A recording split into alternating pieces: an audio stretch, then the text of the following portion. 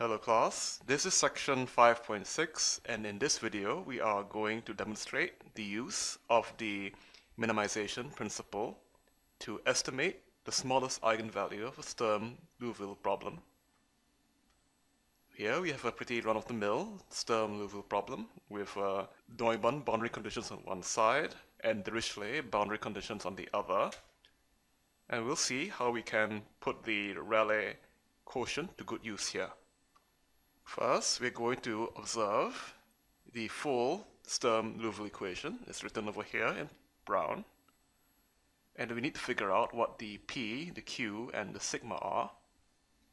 And just looking at our equation, it's clear that we have Px as just the constant function 1, that we have Qx as 0, there's no Px term by itself, and we have sigma x as 1, the constant function 1. And this allows us to figure out what we need to plug in to our Rayleigh quotient. And once we plug in Px equals 1, Qx is 0, and sigma x is 1 to our Rayleigh quotient, this is what we get. This is all that's left. And remember that u obeys the same boundary conditions that phi does.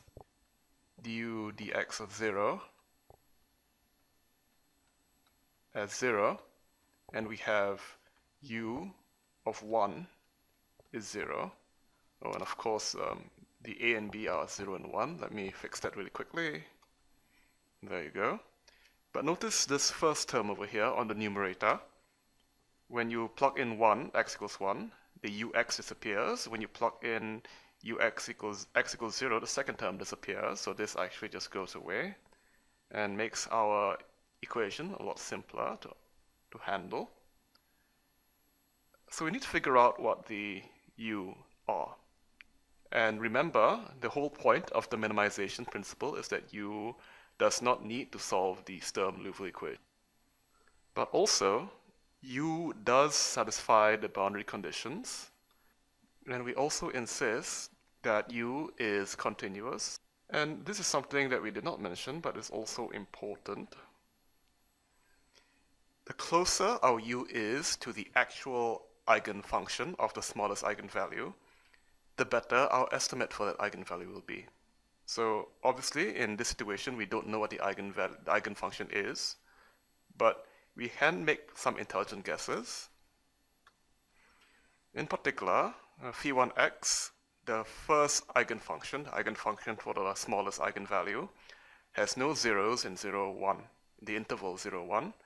That is one of the properties of the regular Sturm-Liouville problems which we discussed, and therefore we should pick a u that never hits 0 in the interior either. So given these motivations, let's try to find an appropriate u. So we have these boundary conditions, of course, and we have to obey them, and I'd like to first sketch out what our u would look like.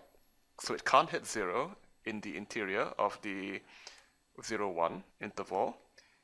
We know that it's going to be 0 at 1, and we know that its derivative is going to be 0 at 0. So maybe we should do a function in two parts. So let u of x be x squared initially. Now this works out really well to start with because the derivative of x squared is 0, so that satisfies the first boundary condition. But it clearly does not satisfy the second boundary condition because u of 1 is u of x, 1 squared is 1 obviously, so you don't get 0 like we need to. So we're going to have to do this in two parts. So let's say this is x squared for x in 1, 0 half. So from 0 to 1 half, we are going to have x squared. So let's say up to here. And 1 half squared is obviously 1 quarter. So this point here is going to be 1 half 1 quarter. And we're going to have to find a way to get the function back to 1. And remember that the u has to be continuous. So let's just draw a straight line between 1 half and 1. So we need to figure out what the u is for the second case. So it's going to be a straight line, so it's going to be of the form ax plus b. And for x in half to 1, so we need to figure out what a and b are. Well, we know two of the points of the line. The line hits the point 1, 0, and it hits the point 1/2, 1/4. And based on what we know from algebra, we can figure out what a and b should be.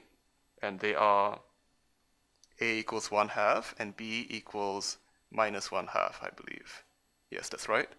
So we can see that the slope of the line is going to be minus 1/2.